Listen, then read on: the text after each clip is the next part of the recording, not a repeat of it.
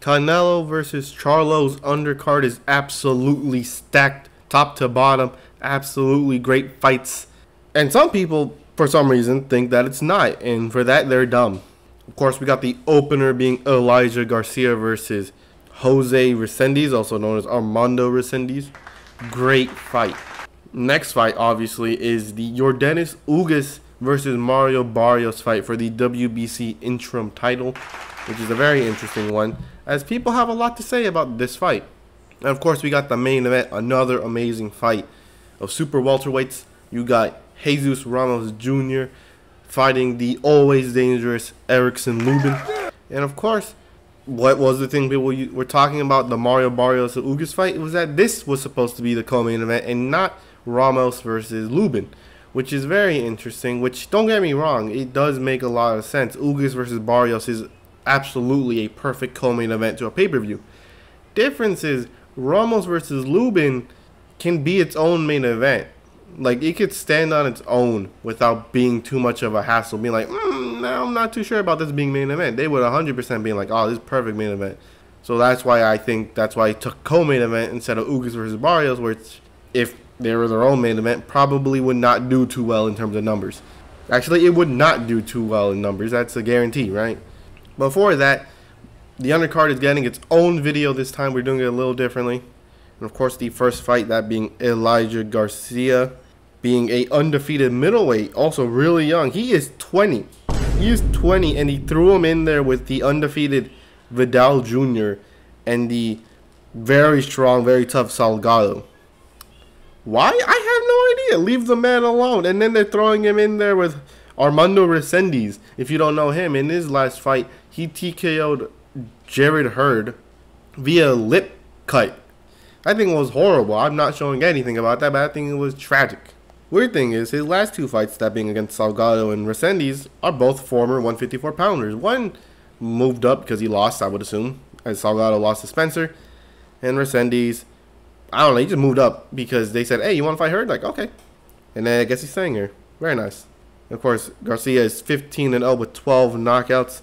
And Resendiz is 14-1 with 10 knockouts. Very clear in terms of knockout powers. But Resendiz does have power, right? And these are two young fighters with similar fights in their records. Both have fought 15 times. Although Resendiz has lost, but that was not too long ago, 2021, the end, or damn near the end of 2021, via unanimous decision to Marcos Hernandez. So of course, who I think is going to win? I mean, it's going to be tough because both are young fighters who have power in their hands. It's going to be a tough one, but I'm going to have to go with Garcia. I think Garcia fight the better opposition than Resendiz. Resendiz did beat Jared Hurd, which, don't get me wrong, is a good fighter, but he hasn't fought in what they said, like damn near 2 years. That takes a toll on your body. Not to mention, he was getting hit quite a lot in the fight against Hurd.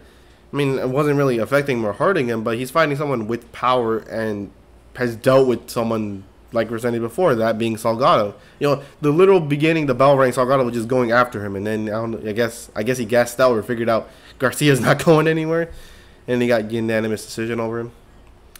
To be honest, I think Garcia stops Resendiz. I don't think Resendiz is young. He's a good fighter, but I think his style would probably not do him too well against someone like Garcia. Garcia would probably TKO him, especially because he gets such a big stage yet again in the Charlo or Canelo Charlo undercard, and that's definitely a good spot to have. So I got Garcia beating Resendiz in like the 7th round. I think he starts putting it on him. But then again, who knows? Resendiz is 100% game. This could 100% go decision as well, but I just think Garcia will rise to the pay-per-view occasion and stop Resendiz with a statement victory. Especially in a dead division like middleweight, I could easily see Garcia getting a title. Maybe not next year, maybe not even the year. Probably a year after that. Probably 2 years from now. I don't know. Because there's not a lot of people in middleweight. And of course, we got the co-main event, that being, of course, Yordenis Ugas versus Mario Barrios. Mario Barrios, although has got his first fight, he is 1-1 in welterweight, which is not that good. Although and of course Barrios, his second loss is of course one of the best welterweights. I don't know anymore, but used to be one of the best welterweights, Keith Thurman. And of course, his first loss is against Gervonta Davis, which not bad losses, you know. And he's still young. But of course, Ugas is 27-5 with 12 knockouts, and he has finally been stopped in his last fight against Errol Spence Jr. So, you know, is that an indication of anything? Probably not, because it's Errol Spence. You know, it's not. I'm not saying Mario Barrios is gonna knock Ugas out, because if that happens, that's crazy.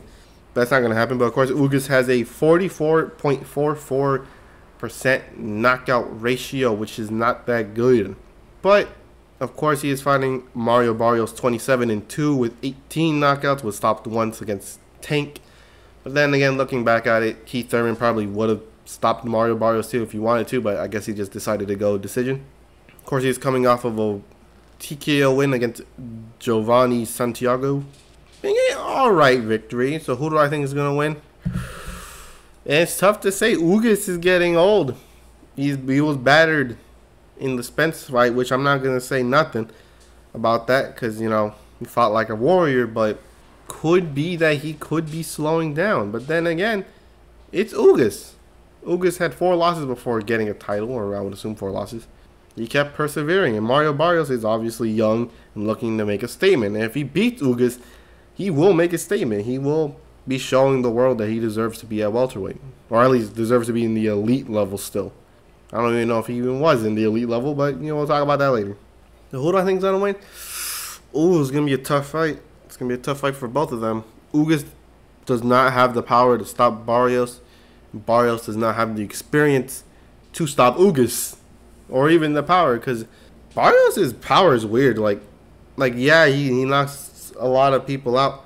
He has a 66, or I would assume 70 without the losses, right?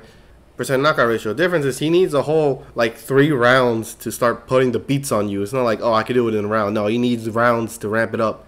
And I got Ugas split decision. I think it's a very close competitive fight, considering Ugas is now 37 years old. But then again, he is a Cuban, and most Cubans know how to not age as much. I don't know, man. Cubans are defying age constantly.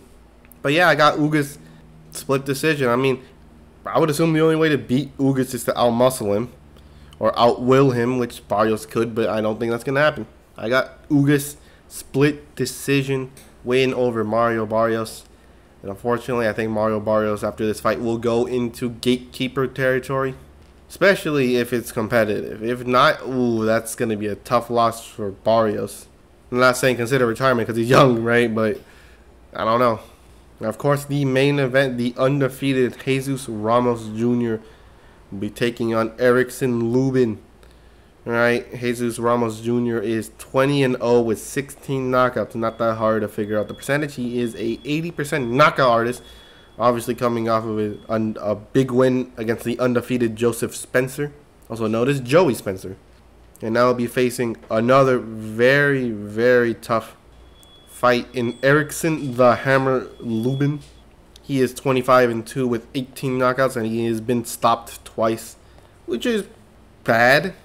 Kind of, except when you realize he fought 6 years ago against Jermell Charlo, which would make Lubin 21 when he fought Charlo. That is, what'd you expect? You threw in a dude who has college debt in a fight with Charlo. What'd you expect was going to happen? And of course, his latest loss is against Sebastian Fundora, which, don't get me wrong, is a pretty bad beating, but he came back with a TKO win over Luis Arias. The difference is Lubin was actually catching Fundora. It's just the damage was already done, which is going to be very interesting against Ramos Jr. because I don't know about you, but Lubin looks like he just keeps trying to go for the win like round 1, which is going to be a bad news if he tries to fight Ramos like that. If he's going to try to fight Ramos like Spencer tried to fight Ramos, it's not going to end well for him. He's going to get stopped again by Ramos, right? But if Lubin fights on the outside, collects data like, I don't know, every other boxer should, Lubin has a good chance of winning. He has the power, he has the experience to do it, right? He has wins over the former unified champion Jason Rosario and Tero Gashau. Very good wins, right? Showed him that he's an elite fighter, but if he fights like he usually fights with Ramos, it's gonna be a quick night for him, right? I say he gets stopped in round 5 if he fights like he does against Ramos. If he fights on the outside and keeps his distance, I think he got this. But it's a tough thing to ask for Lubin, because if not, it's gonna be like him fighting Fundora, where he's getting whooped, but look, he's coming back. Oh wait, I forgot, he got a beatdown for 5 rounds. Of course he's gonna get stopped now. I like Lubin. I want him to win, but no, I think Ramos.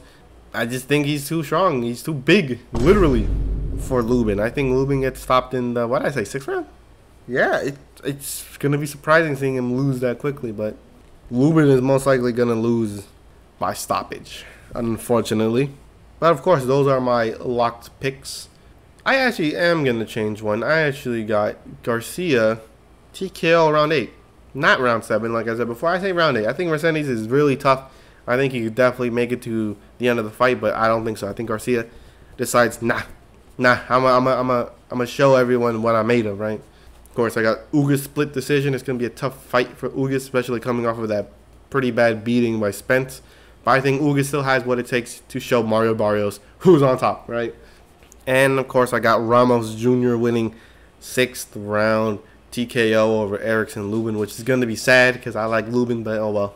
You know what? You win some, you lose some. But hey, who knows? Maybe Lubin, it surprises everyone, comes out and knocks him out. Is that gonna happen? No, it's not gonna happen. I'm sorry, Lubin. Everyone pray for Lubin. Make sure he gets to the final round at least. But hey, what a coincidence! We have a fight for each weight class. That's right. We got a welterweight bout between Ugas and Barrios, a super welterweight bout between Ramos and Lubin. We got a middleweight bout between Garcia and Resendiz. And, of course, the main event, we got the super middleweight fight between Canelo and Charlo, which that will be its own video. So watch out for that. Why? Because this is a relatively long video, so we're going to talk about that later. And I hope to catch you on that one. Changing mags! Planting Claymore!